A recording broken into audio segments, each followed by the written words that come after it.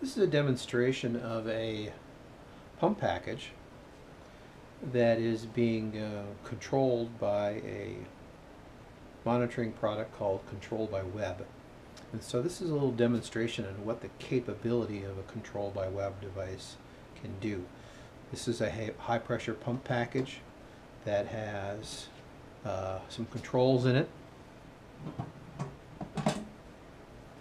And there are the controls. We've got power supply, we've got the ControlByWeb controller, relay switches, and circuit breakers. Now I do keep this covered because I don't want it to get wet if something happens, but that's the controls. But over here we have a bridge, or an access point, but it's actually a wireless bridge. And this wireless bridge goes back to a cellular modem by Verizon, and the cellular modem is a cradle point. So this wireless bridge is going back to another wireless bridge, which is in my office. I'm in my shop right now. And then that wireless bridge, or that cellular modem, is out on the internet, where this iPad here is actually connected to my shop Comcast network. So what I'm doing here is actually going from my Comcast wireless, my wireless shop router, into Comcast, out into the internet, back into the cellular cradle point modem, which is Wi-Fi back to this guy to control this pump. So we're actually going out on the internet, coming back through a cellular modem, back into this control panel. And it is functioning right now. If we were to hit this right here, we've got pump package 1, pump package 2, just to give you an idea. Right now we're on pump package 1. If I actually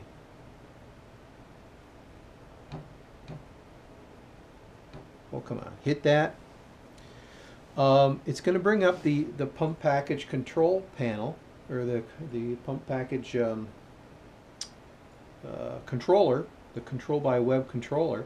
Takes a little while because we are going out over the internet, coming back through the internet, and coming back into this bridge here, and back to this display. So we're actually going out here, out to the internet, coming back to this display. Should come up. Here it comes.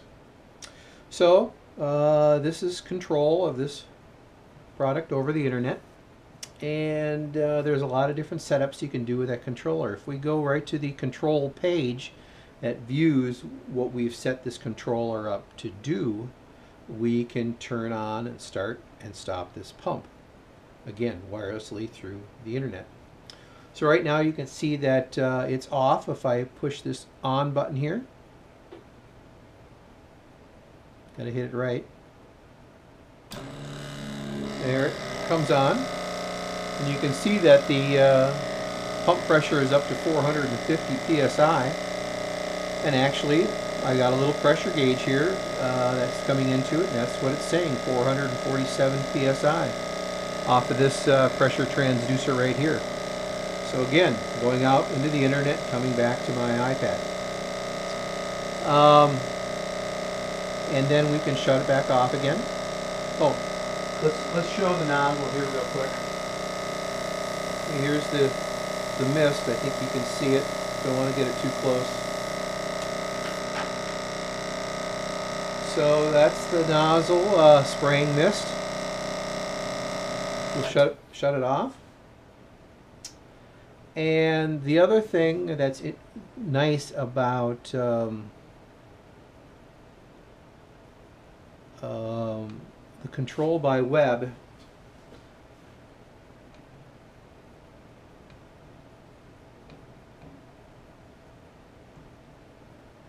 come on, there it goes. I don't know why that's. Usually it's works pretty good, but that one's a little slow now. We'll let it come back up here. But the nice thing about ControlByWeb, the one that I'm using here, the X-320, is that it has events. And through events you can do a lot of elaborate starting and stopping. So if we take a look at events here, at passwords, events,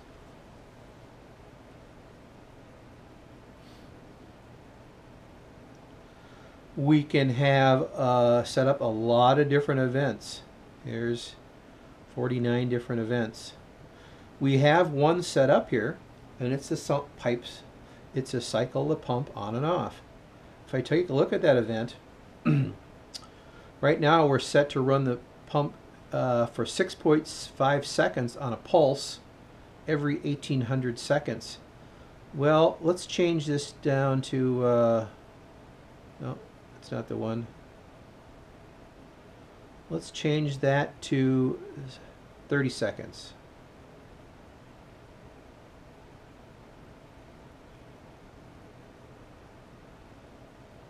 Yeah.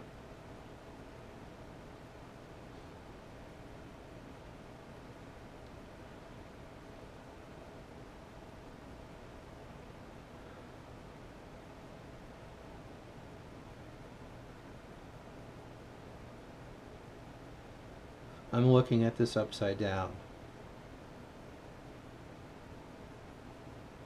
And we'll update that. Done. Now, if everything's set up right, this unit should run every 30 seconds. It'll come on and it'll come off for 6.5 seconds. There it is right there. So it'll run for 6.5 seconds, shut back off. Now, it isn't off for 30 seconds. It's off between the distance, or between the time of 6.5 and 30. So it is off for 23.5 seconds. And there it comes on again. So, nice thing that you can do a bunch of event cycling. You can even use these events to actually reinitiate different events, so you can change the timing automatically. So that's a quick overview of this particular pump package and how it works wirelessly. This pump is designed for a 1/4 gallon a minute at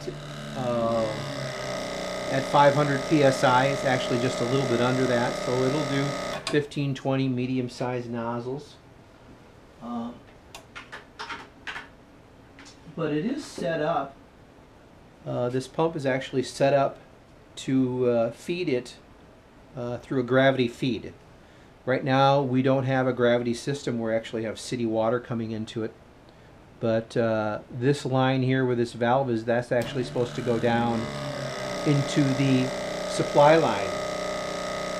So when it does shut off, the high pressure liquid that's still in the line will kind of quickly backfeed into the reservoir, where you won't lose any fluid in the gravity feed system. So that's it. Utilizes one solenoid for the dump valve, and it does have a pressure sensor to make sure it's working. Has the pressure regulator here that sets it for the pressure of 450 psi, and that's all I'm going to show you for now. Thank you very much.